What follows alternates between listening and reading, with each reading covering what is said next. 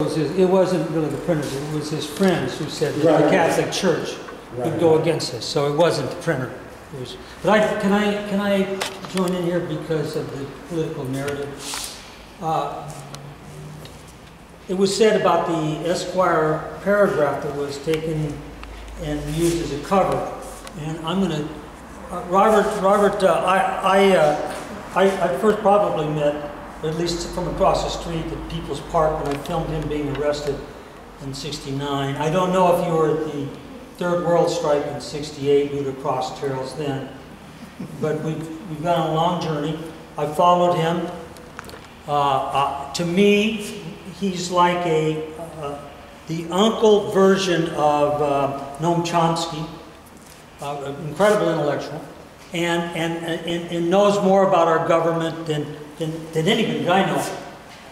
So as I'm developing the architecture of a question here.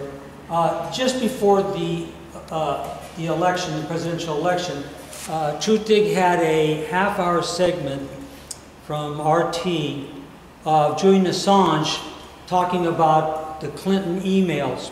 This is the day before, and so he in this video dialogue, Julian Assange tied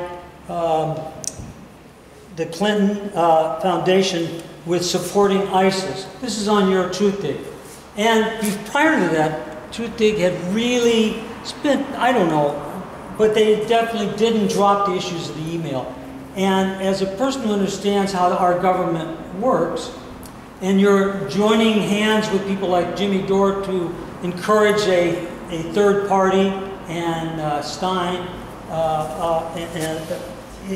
it seems the question is the effect this might have had on the election, right? This is not my question. Did you do the same thing with Al Gore and Bush by were you supporting Ralph Nader during that election? Was that a trying to support? I apologize to Ralph Nader on the Last Nation cruise because on a previous Nation